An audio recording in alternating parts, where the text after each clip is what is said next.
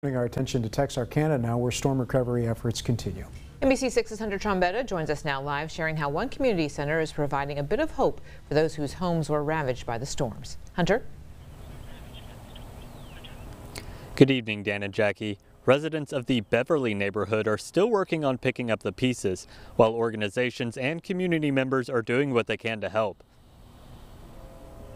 Days after a devastating storm hit Texarkana's Beverly neighborhood, many residents are still in need of assistance. The Beverly Community Center has become a hub for people in need and people looking to help. We received a lot of water, toiletries, paper towels, drinks, food. We've been getting a lot of support from Texarkana area. And it's been phenomenal. They are giving away supplies, serving lunches, and opening their doors to anyone who needs to come in and cool off for a while. Representatives with the city have been assisting with facilitating that aid and encouraging those affected to fill out a damage assessment survey. They can report their storm damage to damage.tdm.texas.gov.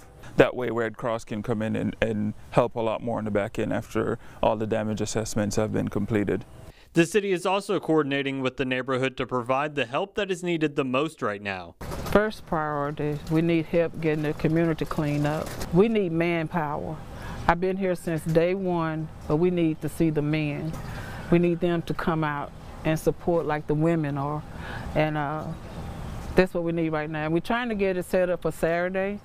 If you can bring your chainsaws, your trailers to come help clean up the individual homes that need help. There's still a lot of devastation here in Beverly, and we need the support of the community. One woman came by the community center looking for help removing a tree that is blocking the front entrance to her mother's home. My mom will be happy about that because we were going to spend $2,200 to get that tree off of there, and that's something we don't have at this moment. Her name is now on the growing list of residents in need who are hoping to get some help during the planned cleanup operation on Saturday. It makes me feel gratitude. Texarkana is the one, you know, just like they say, just ask and you shall receive. So I just talked to God about it and it happened. Contact the Beverly Community Center to find out how you can help, especially if you have a chainsaw or a trailer. Reporting live in Texarkana, Texas, Hunter Trombetta, NBC6 News. Hunter, thanks so much for that.